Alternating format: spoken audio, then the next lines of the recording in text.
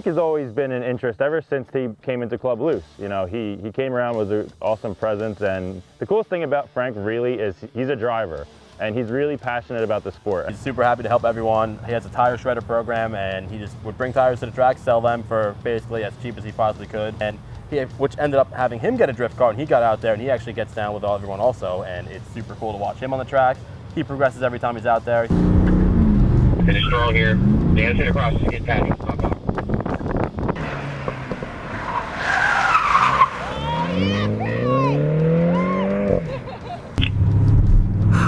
So fun.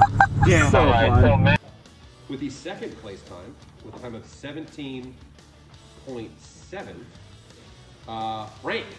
Yeah! I mean, even to when I came out to Irwindale just to hang out, he put us up in his Airbnb. He was so hospitable, it was insane. Like, it's so cool to see him be so involved, you know, behind a company. A lot of people, they just care about the money side or what they're making out of it. And at the end of the day, I know that matters because you need to be sustainable, but he really does care about the drivers and everything behind it. Yep, he's even changing tires for me.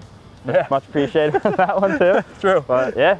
Yeah, he gets in there himself, gets on the tire machine when he has to. If one of the guys gets tired, no problems at all. He does so much for us. Obviously, he supplies tires for half the field for Pro 2 as well, but just being out here, being in the pits, he takes care of us so well.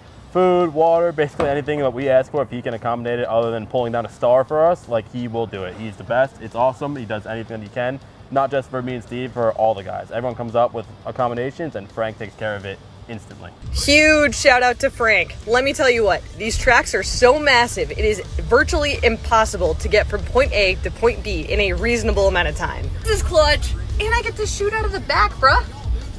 We got prime time seating up in the house.